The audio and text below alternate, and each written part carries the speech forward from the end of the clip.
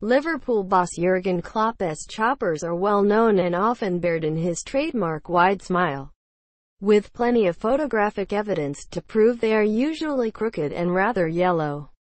However, it seems the Liverpool manager has looked to tidy up his reliably scruffy appearance with a set of noticeably wider, straighter teeth.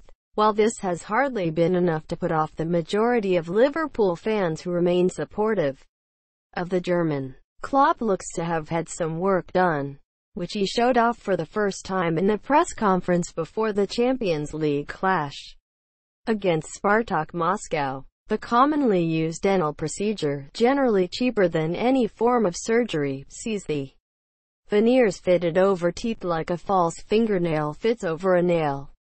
Klopp's smoking habit was revealed in 2016 by Huddersfield Town manager David Wagner. Close